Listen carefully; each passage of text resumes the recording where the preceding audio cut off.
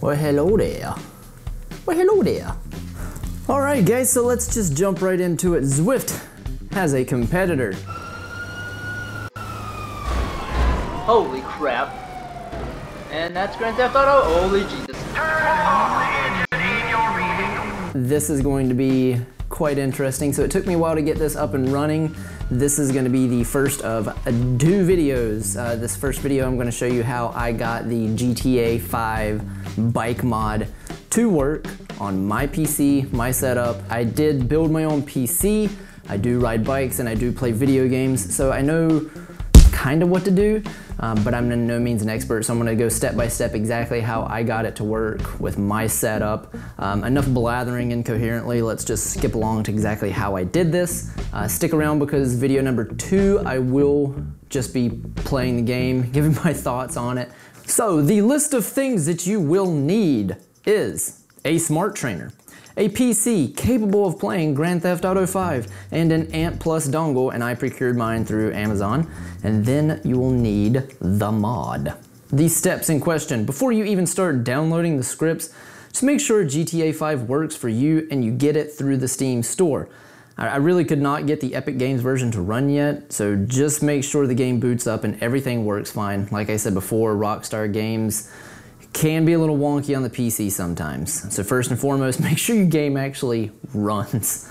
So once you have Grand Theft Auto 5 downloaded, you need to at least progress past the prologue, and you need to get to where you can free roam. That's like the 3rd mission in the game. So basically what was happening when I would try to run script hook and I would try to teleport somewhere, with the mod, it would just fail the mission and make me restart again. So you have to actually get to where you can free roam in the game before you can use the mod, or at least that's how it worked for me.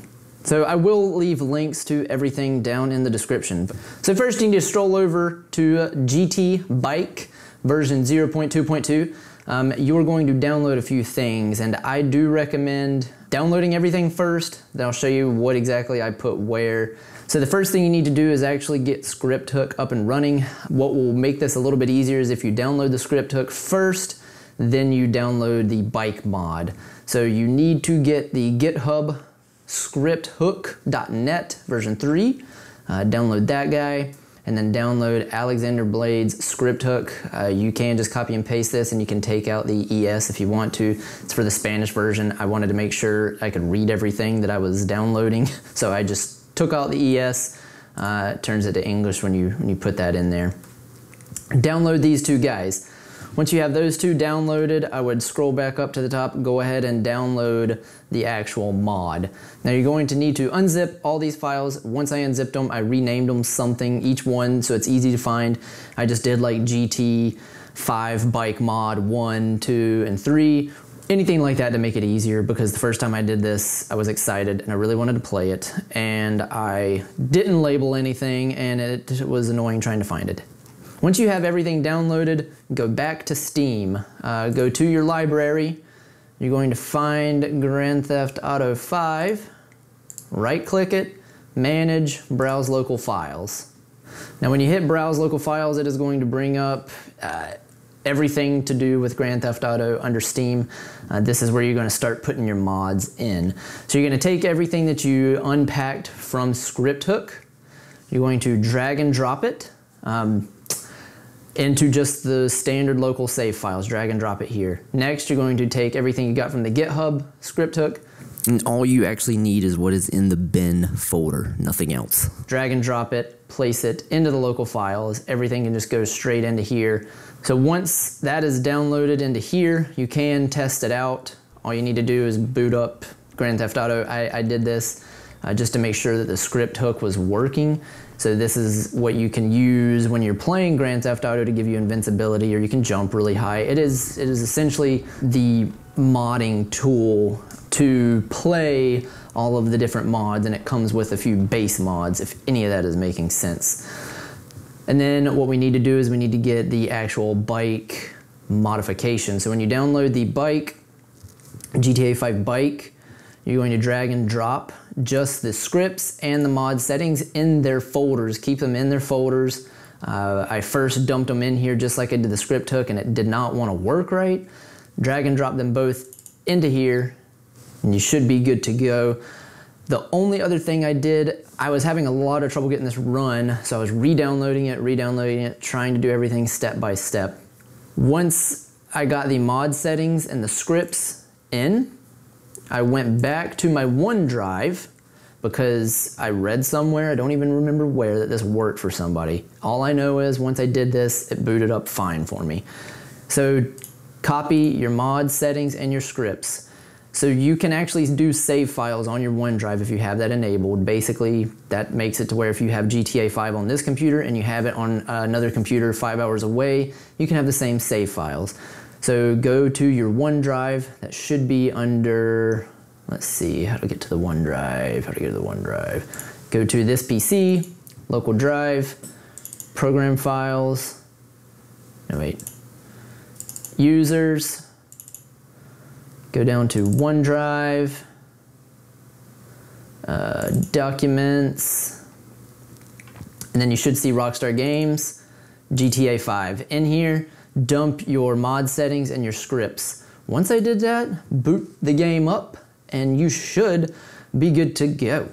One thing that I did have to do is I borrowed a keyboard that actually had a number pad. My gaming keyboard does not have a number pad. This script hook uses the number pad to actually control it. You can use hotkeys and convert all that to where you can run it with a keyboard that does not have a number pad, but I finally got this thing to where it would somewhat work when I pressed F4. And I didn't want to screw anything up any further, so I just got a keyboard with a number pad. Number pad's how you move around. Now what you want to do to actually use the mod, Only use the mods in the offline single player campaign. So once you boot the game up, you press F4. It's going to bring up all of the mods. You're going to use the number pad to scroll through everything. But you don't need to use the native trainer if you don't want to. Before I use the actual mod, make sure is one of the base 3 characters and they are on their standard skin. Then all you gotta do is press F5. Jesus, would you stop calling me? Bring it up, activate mod, auto drive, and you can select a course and it should teleport you. Alright guys, so I know a lot of people have had trouble getting this to run. That's essentially why I just wanted to point out how I got mine to run with my setup. Hopefully it helps somebody. I know I had to do a couple different steps than what Chris Pritchard, I think his name was, put out. But hopefully this helps somebody. Let's take a look, see how well this thing actually runs. Let's do it. The living world of Grand Theft Auto is so much better than Zwift, I do have to say. I mean, this is a very pretty game. Whoa, hey now. Oh, okay. Everyone stops for the cyclist. 8.5% feels like it.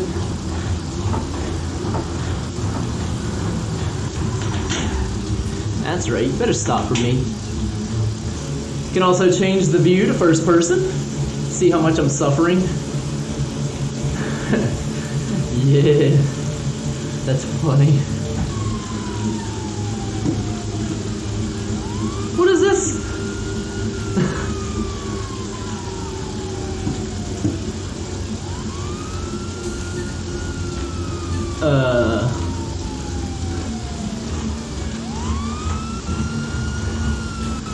Woo!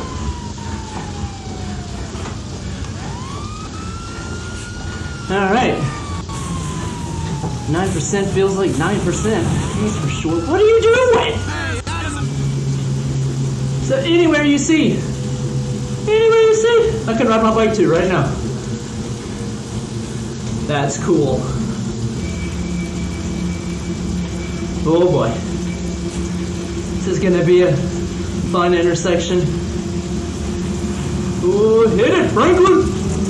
Woo! Holy crap. What?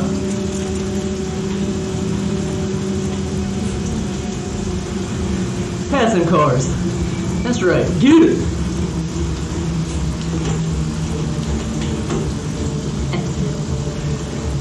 Hey bro, you wanna race?